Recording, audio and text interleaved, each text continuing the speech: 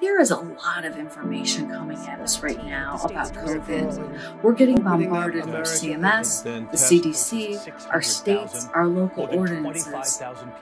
This information is important and we have to stay on top of it. But how do we share it with our team members?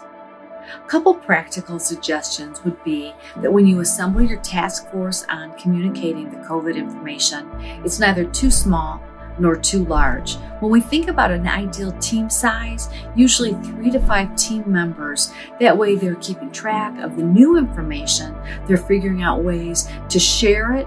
What's the most important? How do we prioritize it? That's where ProactivCare can help you.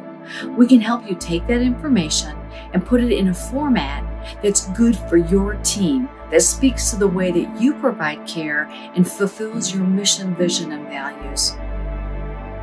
Aligning effective communication so that your team understands exactly what they need to be doing to manage the changes occurring on a day-to-day basis related to the COVID pandemic is really going to be effective and helpful to make sure that you have the quality outcomes that your residents deserve and your families want.